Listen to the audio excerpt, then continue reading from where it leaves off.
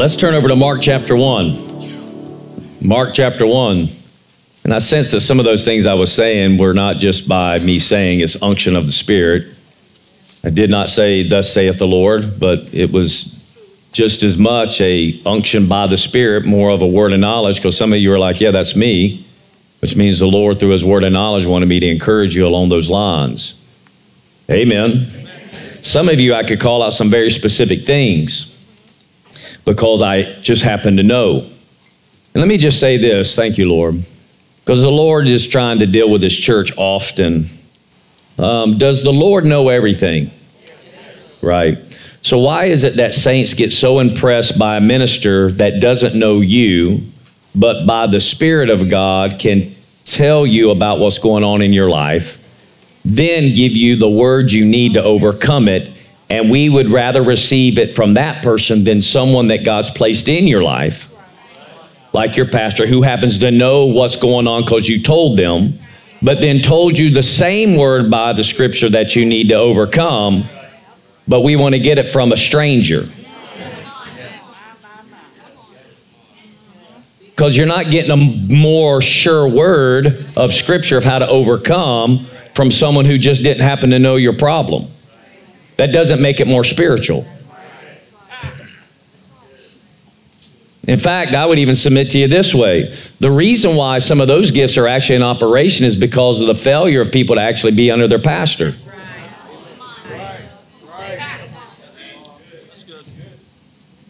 And it's God, again, trying to get your attention, because why in the world are you way over there?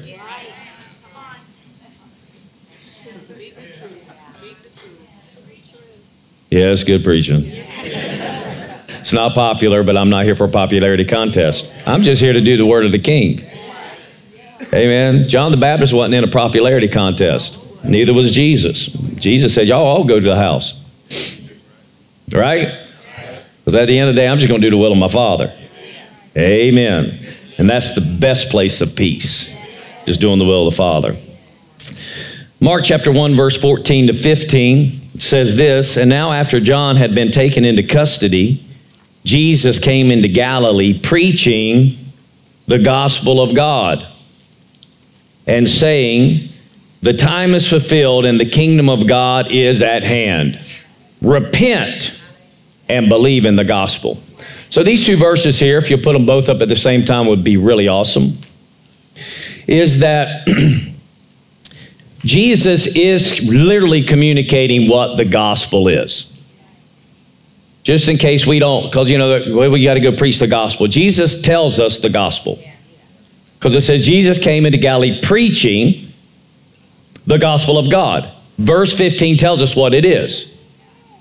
Saying, what did he say? The time is fulfilled and the kingdom of God is at hand. That's the gospel. The kingdom of God is at hand. The kingdom of God is at hand. The kingdom of God is at hand. That's the gospel. The good news is that the kingdom of God is at hand. Now, guess what that includes? Being born again.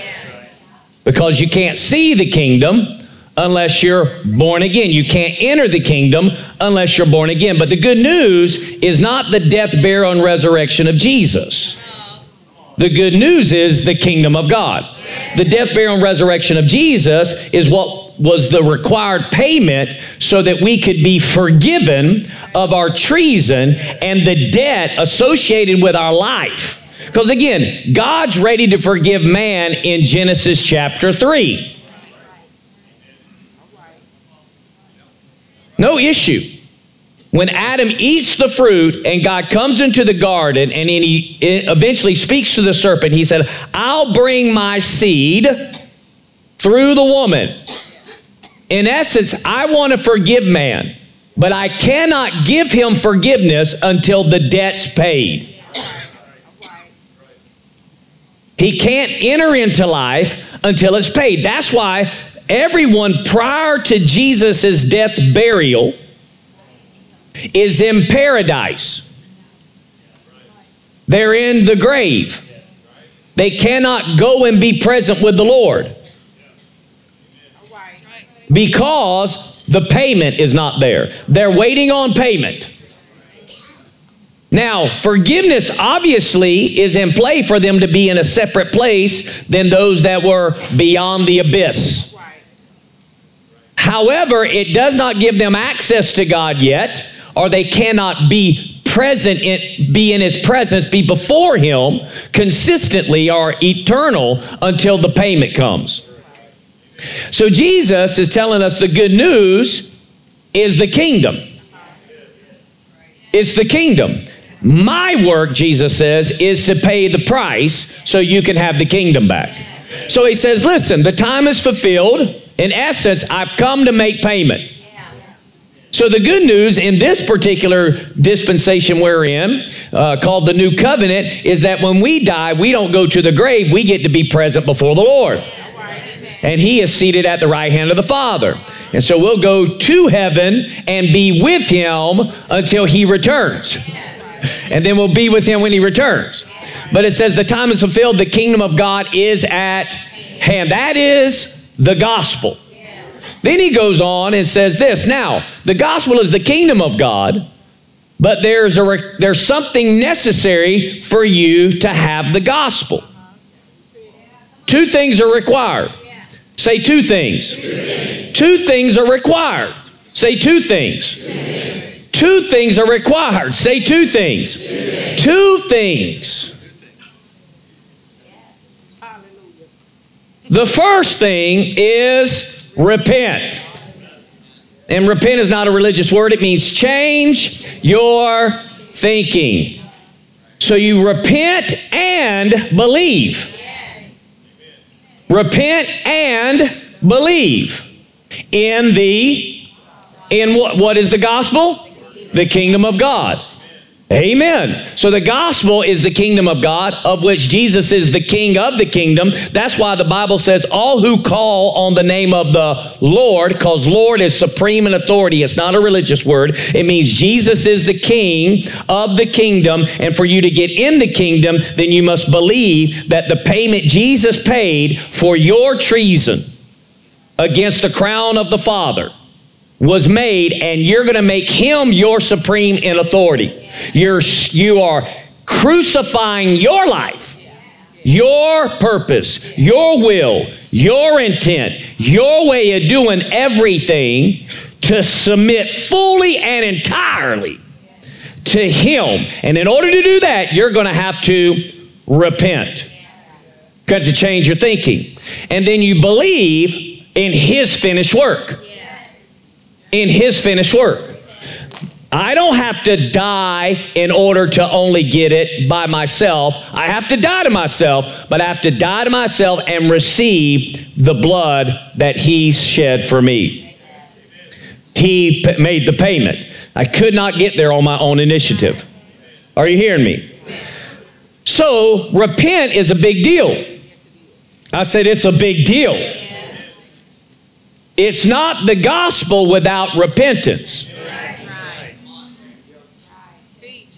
It's not the new birth without repentance.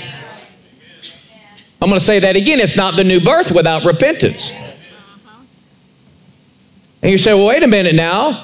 I mean, they don't know anything about God who's lost and separated from. They have to repent. They have to change their thinking that they can be right with God without God. Without the finished work of Jesus. So someone who calls on the name of the Lord or believes that He died on the cross and rose from the grave, they already changed their thinking that they can get there without that.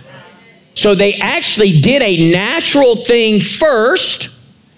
And when I say natural, I'm saying they decided to take that thought. Now, I understand the thought comes by revealing by the Spirit. So again, no man goes after God, no, not one. But once the Holy Spirit reveals to man's mind, Jesus is the only way. And you know that you know in your mind now, I can't do it my way. Then you change your thinking, and you then with your heart, with everything that you have, honestly, your spirit man's dead at the moment, you're confessing Jesus is Lord. But that event, through the revealing of the Spirit, that you can call on the name of the Lord to be saved, it will cause the spirit of the man that's dead to be evicted from this skin suit, and you'll get a new creature in Christ. Are you hearing me? So repentance is key. Unfortunately, we think repentance is only a one-time shot. Yet, we'll see that that's not true. In Acts chapter 17, verse 30, it says this: these are the disciples now going around fulfilling the Great Commission. And it says, therefore, having overlooked the times of ignorance, God is now declaring to all men that all people everywhere should repent. Repent's a big deal. The God's Word translation says it this way: God overlooked the times when people didn't know any better, but now he commands everyone everywhere to turn to him and change the way they think and act. And act. Acts 26:20. Acts 26:20. But kept declaring both to those of Damascus first, and also at Jerusalem, and then throughout all the region of Judea, and even to the Gentiles, that they should what? Repent and turn to God, performing deeds appropriate to repentance. Performing what? Deeds. Another word for deeds is works. Yep, the old dirty word in the church, which is not a dirty word, because doctrines of demons have attacked the church with the word work, when the reality is, just keep reading Ephesians 2:10, where everyone says it's not a work, lest any man should. It's not a man's work independent of God. That's what it means. But we are born again for the purpose of having good works, which means a lifestyle that now is in keeping with repentance. The God's Word translation says it this way of Acts 26:20, both groups were expected to change the way they thought and acted and turn to God. I told them to do things that prove they have changed their lives. We have reduced being born again to a God-only event, and there is no man side. And that once we're born again, we still do nothing, which is not a true statement, because the Bible doesn't support it. And the early church knew this very well, of which Jesus himself understood this. I said Jesus himself understood this. Jesus never expected for us to be born again and never change the way we think, so that our thinking would be in line with this new spirit that we are. Are you hearing me? So again, the problem is that you and I have already been instructed by the Holy Ghost, so this is in our advantage. And you need to understand it's to your advantage, because there's many places that are only dealing with the spirit side. What I mean by that is that what Jesus could only do and then put in you at your confession, which is a new creature in Christ, your spirit is perfect, but you're not just a spirit. And so anytime you take the Bible and only deal and try to take the spiritual thing that has taken place in us and apply it to our soul realm, you're going to get off. And apply it to your body realm, you're going to get off. No one would believe that your body now is eternal. None of us believe that. Nobody believes that you're going to live forever. Yet in the spirit you do. Right? In our spirit, we're like, our spirit's alive. We'll always be with the Lord. Yeah, but your body's not. You're going to get a glorified body. And that is an accepted truth across the board. But what's not accepted is what's going on in the soul. Because many are attaching the spirit and saying the spirit and the soul are one. And they're not one. I said they're not one. The Bible clearly communicates there is a difference between your soul and a spirit. Now, in the Old Testament, you're not going to hear these things. You're not going to have that conversation. So again, they go back into the Old Testament and say, well, it's the heart, it's the heart. That's talking about the spirit of the man. The spirit of the man was dead in the Old Covenant, which means it only listened to the soul. And it did everything from a soul perspective, because that's all it could. When Adam ate the fruit, he was limited to his 5 senses. And he tried to worship God the best he could with all of his soul. It was only those that had experienced the Spirit upon that began to access some things concerning the Spirit, even though their spirit man was dead. Are you hearing me? So there was a plausibility, it was possible for man to be righteous even though his spirit was dead in that dispensation. But in the new one,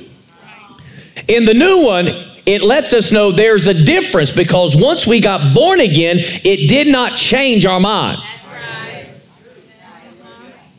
Didn't change our mind. Just like it did not make us put on a glorified body immediately. That is a future event.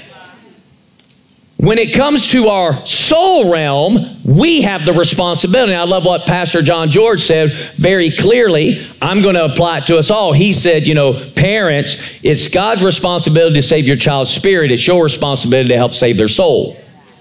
Well, that applies individually to us. God saved our spirit. He's responsible for saving our spirit. It's our responsibility to save our soul. And the Bible talks about the saving of the soul.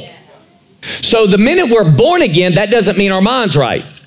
And nowhere does it mean that God allows your mind to continue to be wrong and he's okay with it. In essence, really what the gospel tells us is that if you'll change your thinking, you'll be able to access the kingdom constantly. So I'm going to put in you your spirit is going to be right with God and right standing with the King. Then I'll put him in there as well, meaning the Holy Ghost, who's going to teach you kingdom stuff, so that now your mind can think and respond like a king of the kingdom. And you have that responsibility to hear from the great teacher that lives on the inside, and that he will enlighten you, he would illuminate, he would reveal to you God's will, that now you actually have the power to say, soul, you're going to change the way you think about this. You're fixing to change the way you feel about this right now. You don't control me anymore. You know, up to this point, the soul realm controlled man. Man was led by his sight. That is a sense in the soul realm. But now we're not led by our sight, we're led by faith, or the Word of God. We have something happening on the inside that we're led by, that we come back up to our soul realm and we say, this is how we're going to respond now. Are you hearing me? So we know in 1 Thessalonians 5:23, I'm just going to quote him for you. He said that man would be blameless until the return of Jesus in his spirit, soul, and body.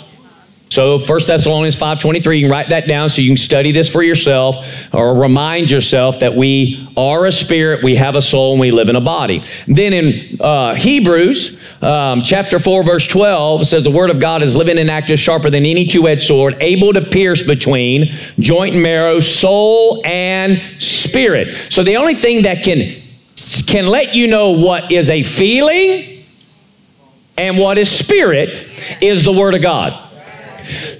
Which tells us that there are plenty of born-again believers, but if they're not in the Word, they can still be led by their soul and not the Spirit. Because you have to learn of the Spirit in order to be led by the Spirit. And the Spirit don't care how you feel. Now, when I say that, that's not that he's insensitive or that he doesn't care. I'm just saying, if he gives you a direction, even though in the natural, it may cause many people to be fearful. It may cause many people to want to cry. I mean, I don't know what the situation is. I'm just throwing out some examples.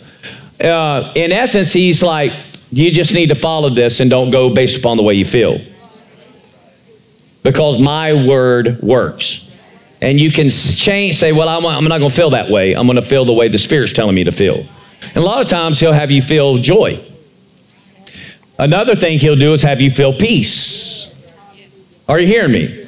And so you'll sense peace in your spirit, and you'll put it over your soul realm and say, well, I'm going to walk in this peace instead of being fearful. So, did Jesus know this word repent meant something? Well, again, we opened up in Mark 1 that it says after John was put into prison, Jesus came preaching. Well, what did John preach? John the Baptist. Well, it's in Matthew chapter 3. In Matthew chapter 3, verse 2, John the Baptist preached, repent, for the kingdom of heaven is at hand. Now, what is that? It's the gospel. Thank you. One person's got it. We left the scripture and we've already forgotten what the gospel is. Let's change our thinking. The gospel is not Jesus Christ died on the cross and rose from the dead. That is the way into the gospel. It's the way into the gospel. You know, because honestly, it's not good news that Jesus died.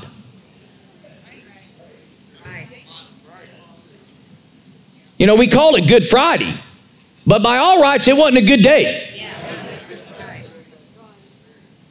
It wasn't a good day. I mean, it was a sorrowful day.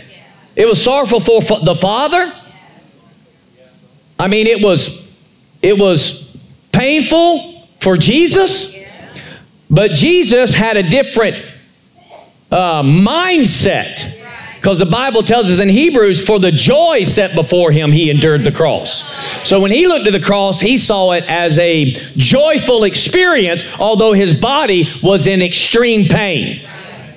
Are you hearing me? So by all rights, it's not good to die, but he had to die so that we could get into the good place. Because if Adam had never eaten the fruit, we wouldn't have this problem, right? And if we hadn't sinned ourselves, we wouldn't have this problem. But we did, and so Jesus pays the price so that we can come in. So repent, which means change your thinking, is what John preached. And did John know what he was saying when he said repent? Yes, jump down to verse 8. And if you don't think Jesus was around hearing this or knowing this, then you would be mistaken, because you understand John is only related to Jesus. And where do you think John got his message from? Jesus called John the greatest prophet. He said he was the greatest. No miracles are happening. He's the greatest prophet. Why? Well, he's announcing the king. He's announcing this is the fulfillment of time. This is where the good news is finally made available for people to access back in the planet, that you don't have to wait to go to heaven. This is what God was always wanting. He's wanting to get it back, and he's getting it back to us, still not in error as it originally was, because our soul and our body is going to be perfect as well, but he's definitely getting where he's among men, because Jesus means Emmanuel, God with us, not man's coming to God. God wanted to come to us. He wanted to be in us, and he doesn't want to wait for you to go to heaven to have a relationship. He wants to come and have his abode with you now. And he's not concerned that you're in a sinful world still, because once you get right with him, that stuff don't have anything to do with you. He's delivered you from that. He's taken you out of the law of sin and death. He's redeemed you. He's put a spirit in you that doesn't want to sin or be rebellious to the Father ever again. And then he puts the Holy Ghost in you that says, now let's get your mind right so that you can act and have the kingdom functioning in your life all the time, because it's really not about when you go to heaven. Heaven came to you. Hallelujah. Man, that's good news. Such good news. And so he knew that if we repented, then there's going to be a evidence that's going to follow. And he says, John says this, therefore bear fruit in keeping with repentance. Now he was obviously talking to some religious people that knew the word, that had access to the word, and yet they were manipulating the word so they could live their way of living instead. This is how we're going to use God's word so that this can be our lifestyle. We're going to manipulate God's word to justify our lifestyle and say we're right with God. I'm telling you, this is worse than an unbeliever not even knowing Scripture trying to live right for God. It's not working, but you know, they don't even have the excuse of knowing the word. These guys here, they knew the word. They had access to it. And they were in the environment where the Spirit of God would come upon the priest in order to rightly divide it and see it with clarity. And yet they were rejecting that so that they could maintain fruit that was not from the kingdom. But John calls them out on this. He calls them out. He said, now therefore bear fruit in keeping with a change of thinking. Are you hearing me? So the passion of this verse, Matthew 3:8, says it this way. You must prove your repentance by a changed life. Amen. Now, just for the sake of record, I'm not saying that the minute you get born again, you're going to do everything right. Obviously, you're not. You're going to be a babe in Christ and you're going to make mistakes. But you know, even a baby will keep coming to milk. That's what babies do. They come to milk. They keep coming to milk. They're not going to reject milk. Now, if you get born again and then you never come to milk, well, then you're probably not born again. Which means you had a confession with your mouth, but your heart was far from it. Because you can't tell me you're right with God if I'm begging you to get to milk. Right? I mean, honestly, I love what Pastor Darrell Huffman says. He says, I got born again for life. This wasn't like until the first problem came, until the first issue took place. And I wasn't trying him. And you know what? No one's begging him. No one begged him. I mean, many of you, no one's begging you. You're just like, this is what I do because I'm alive to God. And that is what babes do. Babes know. Somebody that is with me now who has begotten me has got some milk somewhere and get me to the milk. Hallelujah. The contemporary English version says this, do something to show that you have really given up your sins.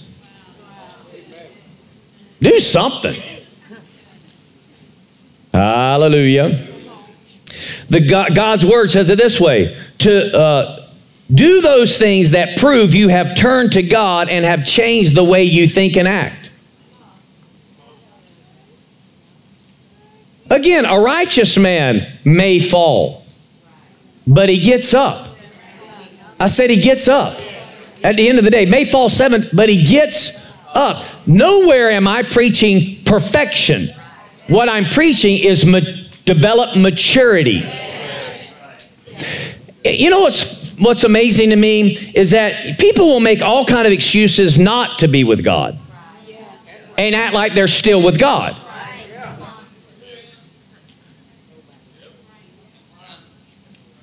It's just amazing. Why? Because have they really repented? You know, again, when we sell Jesus as you couldn't do anything and just ask him to come into your heart and save you, then when you die, you know you're going to go to heaven because it doesn't really matter what you do after that. God loves you anyway. In essence, we're endorsing something other than what Jesus called the gospel.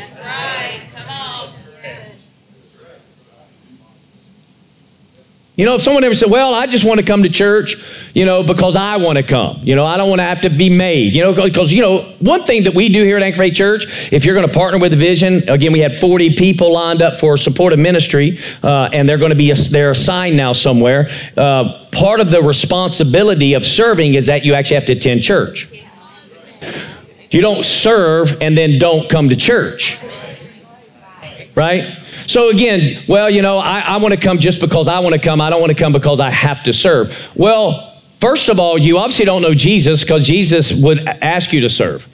So serving should come out of your heart. So if you already feel like you're being made, then I'm asking the question, are you right with God?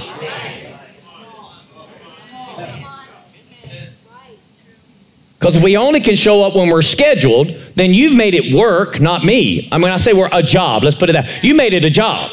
You know, everybody goes to a job when they're scheduled. And you know how many people go to a job and they don't want to go? And then they'll say, well, you know, I want to go to a church when I want to because I don't feel like I have to. Well, you have to go to job and you go to job. And the job didn't die for you. The money you're making from the job will not save your life from eternal damnation. It will not heal your body. I don't care how good your insurance is. The insurance you have does not cover every condition. Even if you're going through cancer, it can't heal cancer. It can just pay for the treatments. And your retirement. I mean, I'm glad you got this great 401k, but at the end of the day, what's going to happen? Yeah, you know, I mean, many people go to jobs they don't want to go to. Well, yeah, you should come to church because you want to, which is pretty simple. I mean, it's an easy overflow. Hallelujah. Thank you, Jesus. That's why, you know, the hired employees that we have here, I mean, that's like no-brainer. I mean, you're hired because you're a vision partner and you come to church. And if you don't want to come to church, but you do want to come to work, there's a problem. I mean, that's like just a natural overflow. It's not a forcing. It's an overflow of a heart to serve a vision. And then God pays you as well to do a part of it. I mean, how exciting is that? Right? Yeah, it's like, wow, this is amazing. Amen. Well, I feel like I have to go. That's your problem. It's not my problem. I love to do what God wants to do. I love to be in His presence. I love to serve His church. I love to serve Him. Because I have a lifestyle in keeping with repentance. Did I do God's word already? Okay, let's do Amplified. Amplified, Matthew 3:8 says it this way. So produce fruit that is consistent with repentance, demonstrating new behavior that proves a change of heart and a conscious decision to turn away from sin.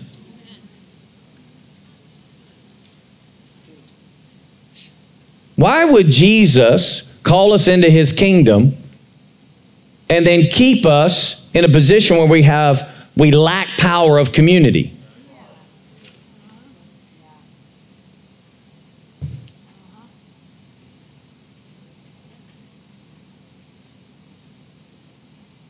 I mean, there's nowhere in Scripture that individuality, or let's put it, independence, is what God was looking for. Let me just say it this way. There's actually nowhere in Scripture that literally constitutes a singular thinking of personal Savior.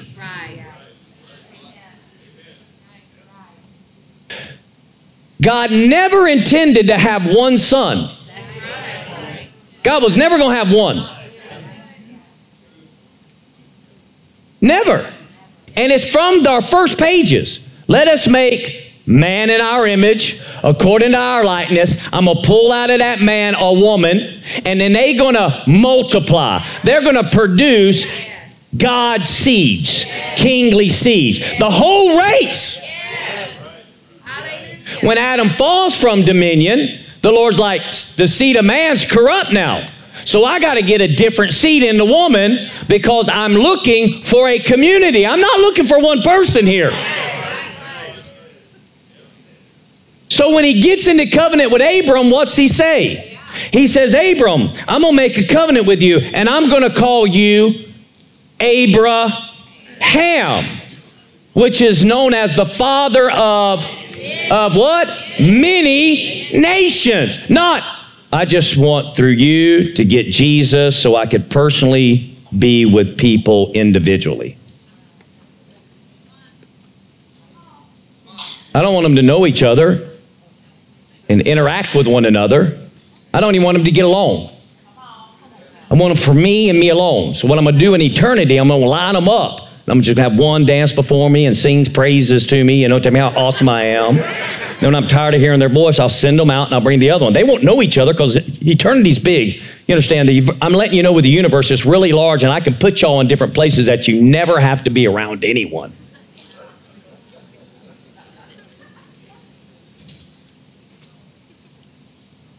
That's not the case. The only reason why people don't want to connect is because they don't want to change their thinking.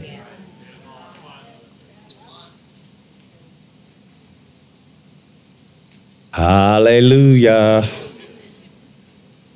No, repentance means, all right, I'll just follow God completely, however he wants, and what that looks like.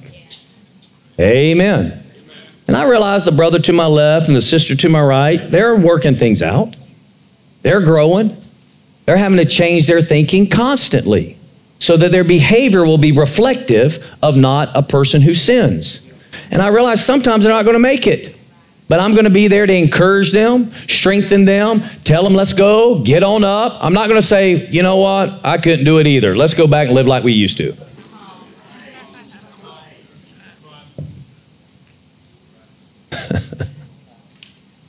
I mean, honestly, the world's really wanting you to demonstrate it. When I say that, you just live it. And they're like, why do you go to church all the time?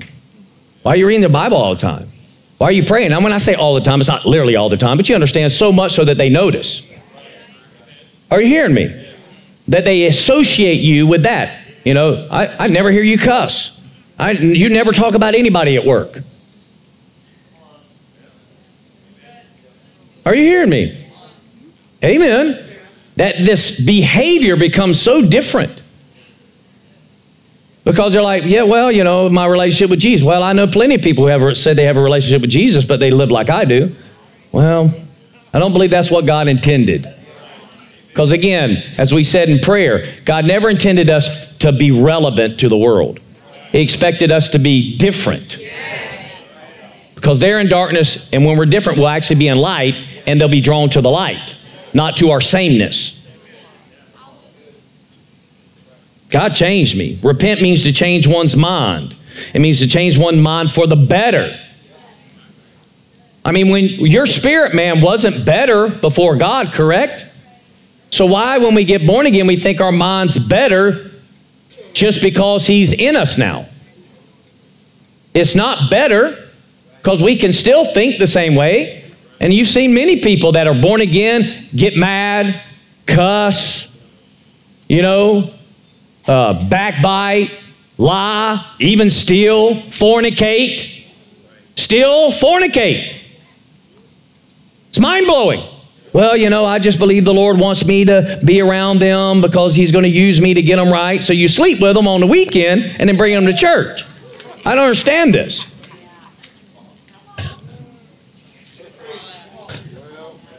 You don't understand, we're online, so I got to talk about outside this house.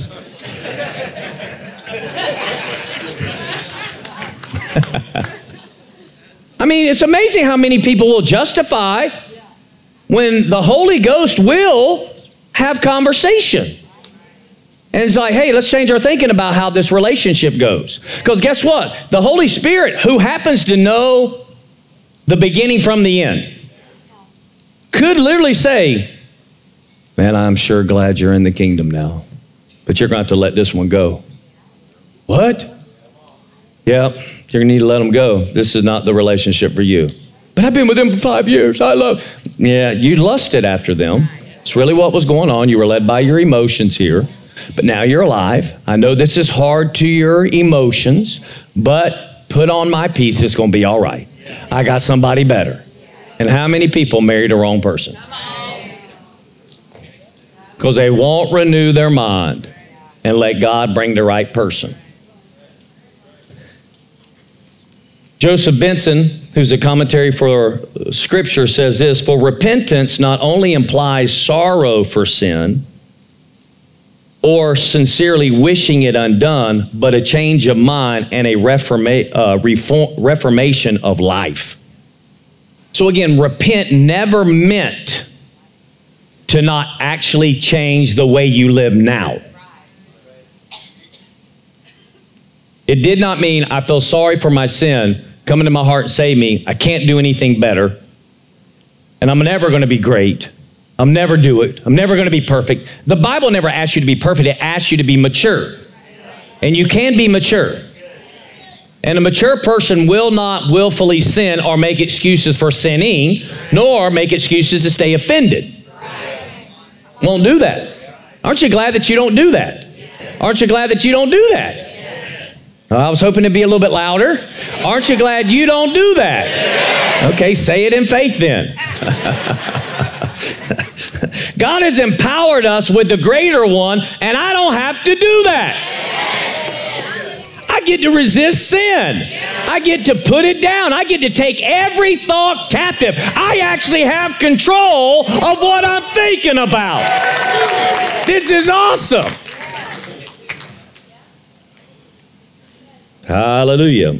So Romans 12:2 says it this way, and do not be conformed to this world, but be transformed by the renewing of your mind, so that you may prove what the will of God is, that which is good, acceptable, and perfect. The Bible in basic English says it this way, and let not your behavior be like that of this world, but be changed and made new in mind, so that by experience you may have knowledge of the good and pleasing and complete purpose of God. Now notice, Romans is directly saying, if your mind's being renewed, it's your responsibility.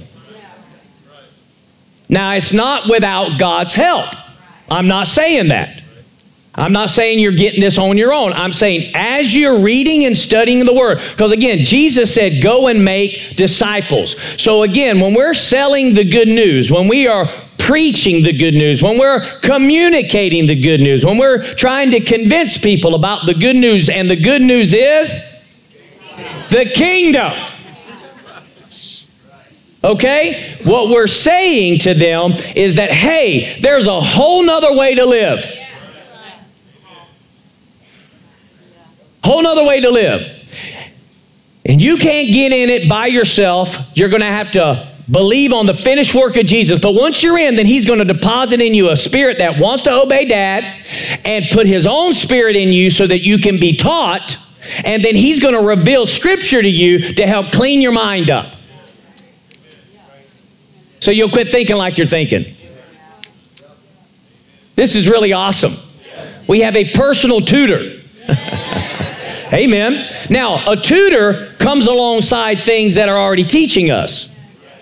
So the Holy Ghost does two things. Number one, he is the great teacher. Don't get me wrong. But what I mean by that is he does allow, because God wanted it this way, the fivefold ministry to equip the saints. And through the fivefold ministry, who are actually being led by the Spirit and not popularity, and preaching what God wants to be preached, okay, then when you're hearing that truth, then your spirit will say, now that's what I'm talking about. And you're receiving it not as the word of men, but what it really is, the word of God. You just happen to hear it through the voice of the gift. That's all. You understand what I'm saying? And there are many things the Holy Spirit wants to teach you through the gift. Why? Because he never wanted you to have a personal assignment with him alone. Because when the Scripture says in Hebrews, you don't need man to teach you anymore, that's in reference to how the old covenant was, is that you could only learn through those that had the anointing on. But now you have an anointing, and that anointing now will actually you're not only subject to what they say because they say it, I will actually verify that what they're saying is true. So truth is being spoken. And you know what's funny about those individuals that actually grab that scripture and kind of complain about that position, you know? Or, you know, they're like, I don't need anyone to teach me, but they always want somebody to listen to them. They're the ones that are on social media trying to teach everybody. Wait a minute, you said it. Why are you even talking? Since you learned this truth that you don't need anybody to teach you, you should just be quiet. You should cease to be heard. Why are you violating your own belief by trying to teach somebody that? Why are you trying to teach somebody that? The Holy Ghost will teach them that. So he doesn't need you. Since we're thinking. Amen. I'm just so thankful for the Holy Ghost. You know, because he's good. He won't let you get duped up. He won't let you get, drug along. I mean, at the end of the day, he will help you out along the way. Amen. Thank you, Jesus. All right, so Romans 12:2 in the complete contemporary English version, it says, don't be like the people of this world, but let God change the way you think. Then you will know how to do everything that is good and pleasing to Him. The Good News Bible says it this way, do not conform yourself to the standards of this world, but let God transform you inwardly by a complete change of your mind. Then you will be able to know the will of God, what is good and pleasing to Him and is perfect. Now, every one of these scriptures so far, they are saying, if you don't let God renew your mind, it's impossible for you to be in His will. Now, you can be born again and be completely out of the will of God. So being born again is access to the will of God. It is God's will that all would repent. That all would what? Where's that at? Somebody look that scripture up real quick for me and tell me where it's at. Well, I don't want all y'all shouting at me, but you know what it is? The one where Jesus, the Lord says, you know, the Father desires that none would perish, but that all would repent. Second what? Okay. Yeah, I still didn't hear it. Hold on. Second what? Peter. Second Peter. Let me get there. Where you at? Okay. 3?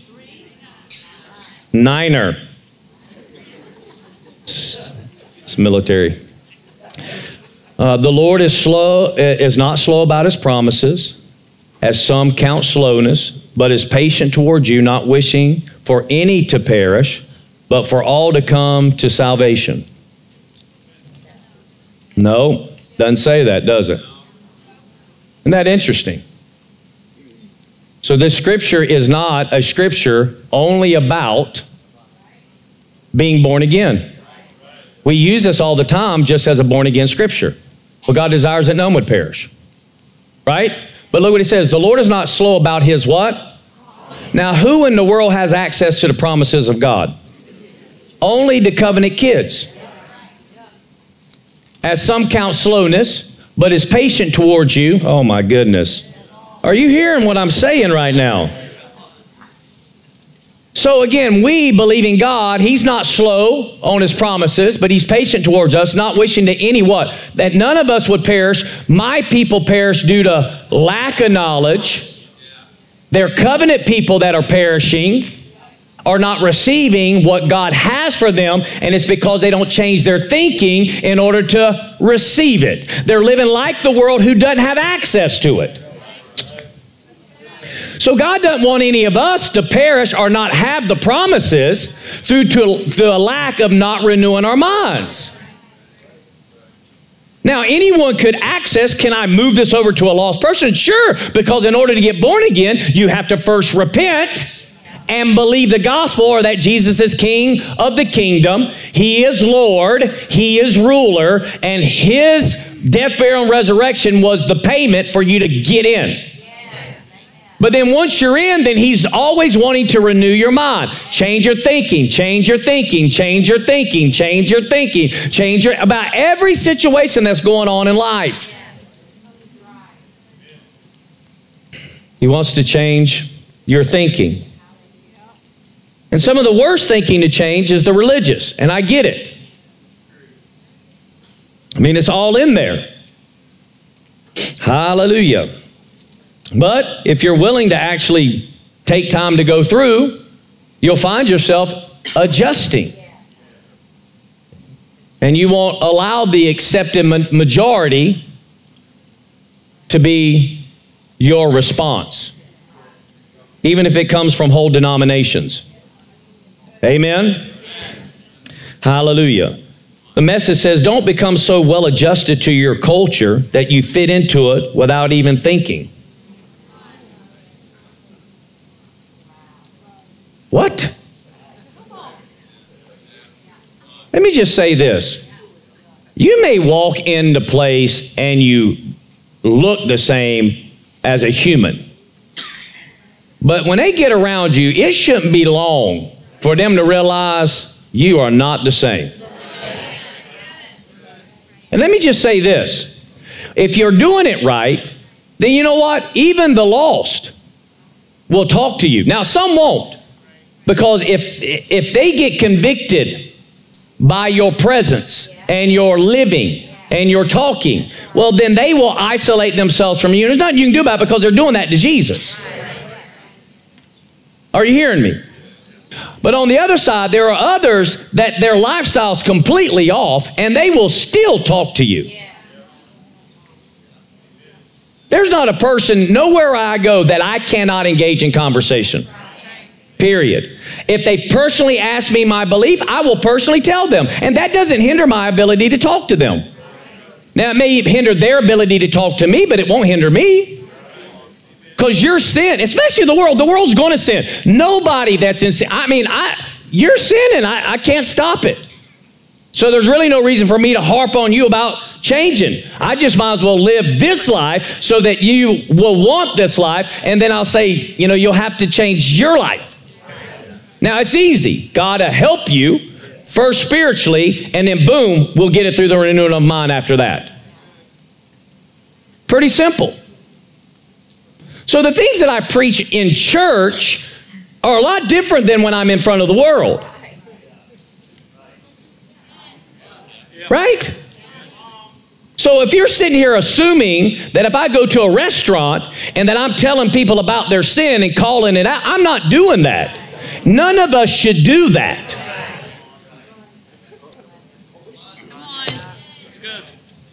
I actually have waiters and waitresses that are in fornication relationships, adulterous relationships, homosexual relationships, and I tip them really great. Because I'm not appealing to their sin, I'm showing them the goodness of God. They can't help it.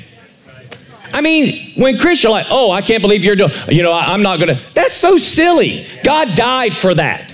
Now, if you tell me you're a brother and you're sleeping with somebody, I'll still tip you good and tell you you need to get out of a relationship because you know better. It's a different conversation.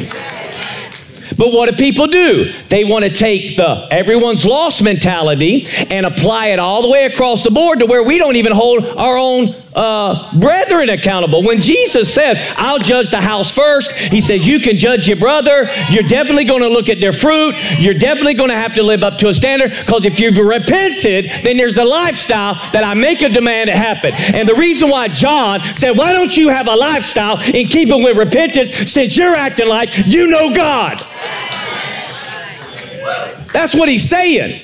He sure didn't say it to everyone else. John never told another person, why don't you have a lifestyle in keeping with repentance? You know why? Because when those people got right, they lived right. Wow. They lived right. Who did Jesus have conflict with? He sure wasn't walking around telling, everyone that was all out in sin. Now he talked about it. The kingdom of God is like. He's letting them know. He's having conversations. But he's not in the dispensation of his church. But don't think the head of the church isn't conversing. The woman at the well is a great example. Don't think he let that go. Nor did he let the woman go caught in adultery. He didn't let that go. And many, we don't even know their sin. But once he healed them, he said, go in, sin no more. We just don't know the details of what they were doing. But he sure was an advocate for it. But now the people who say they knew him, that conversation sounded different. So I can't sit here and again, let me just say it this way. If you're bringing a guest that you know is not born again, you need to let them know, man, our pastor now, he talks to us as believers so that we stay right. Because God wants us to live this life right. So you're going to hear some things that unless you're born again, you just can't even do that. At least be wise enough to inform them.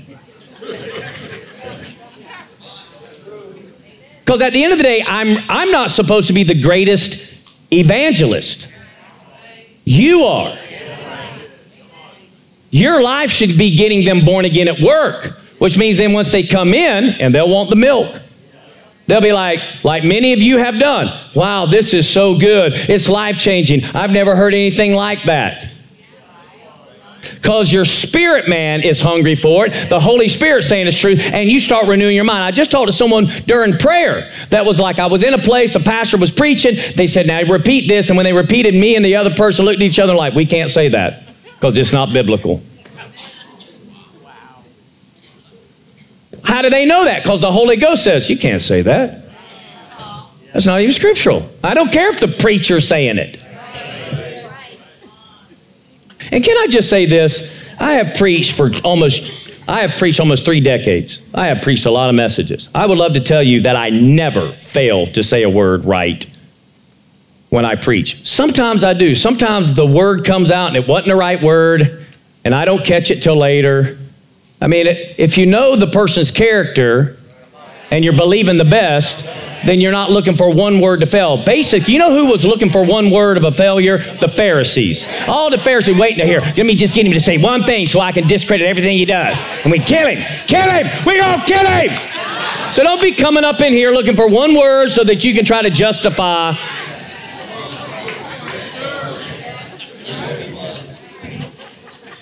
So funny. Just walk in love, man. Thank you, Jesus. Okay, let me go back to the message because we have communion today.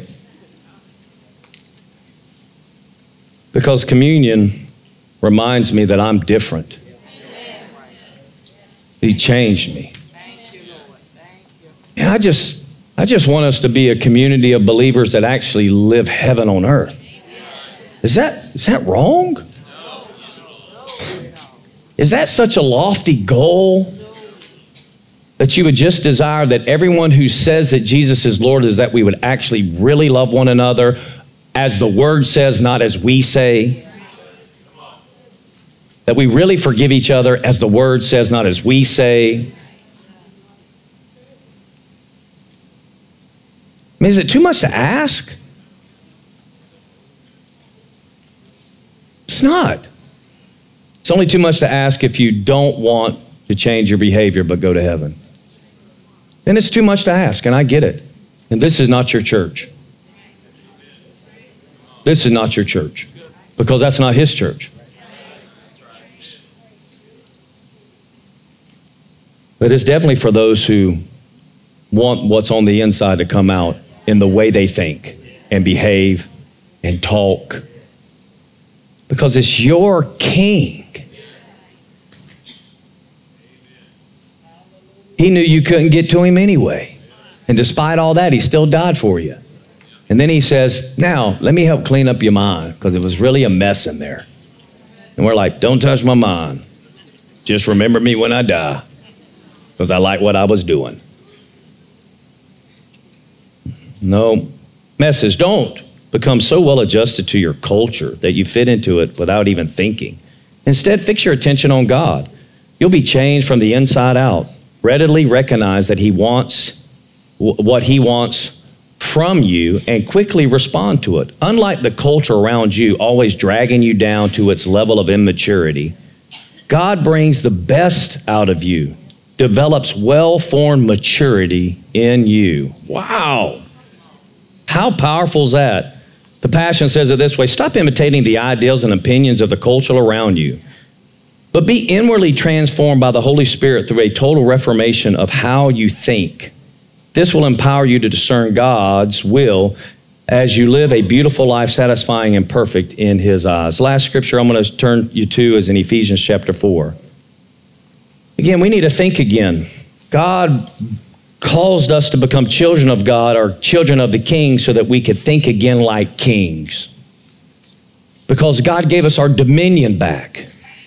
He never gave us a salvation that we're holding on and just stuck living like everybody else and subject to all the passions and temptations and handling the situations just like everybody else, and at the end, if we just hold on good enough, at the end of the day, we're going to go and it's going to be way better there. That was never God's intent. His intent was to get you born again so that you could have dominion, so you could function as a king, so that he could bring heaven to you in you and through you, and then change your whole system of thinking, of how to operate, how to handle everything in life, so that then the world would be drawn to you because they would truly, clearly see you're not of this world.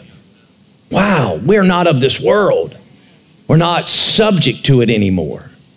But it takes our effort to change. Ephesians chapter 4, verse 22 to 24 is this, that in reference to your former manner of life, you lay aside the old self, which is being corrupted in accordance with the lust of deceit, and that you be renewed in the spirit of your mind and put on the new self, which is in the likeness of God and has been created in righteousness and holiness and truth. The Passion says it this way, and he has taught you to let go of the lifestyle of the ancient man, the old self-life, which was corrupted by sinful and deceitful desires that spring from delusions.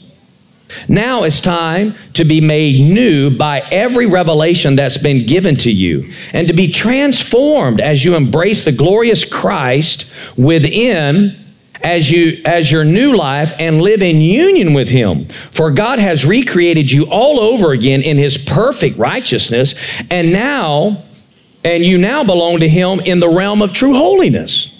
Well, that should be lived out in our lifestyle. And here's the thing, there's no excuse for it to not, since our spirit man is that right with God. Is that alive to God? Is not wanting to sin ever. Ever. It never chooses, our spirit never chooses sin. Our spirit never chooses sin. It's never its choice. It's never its choice to respond in the flesh. It's never its choice. And as you train your mind, your soul, to hear in your spirit, in your inner man, then you can always side with the Spirit of God in every situation and produce that fruit every time. Isn't that amazing? The Message says it this way, but that's no life for you.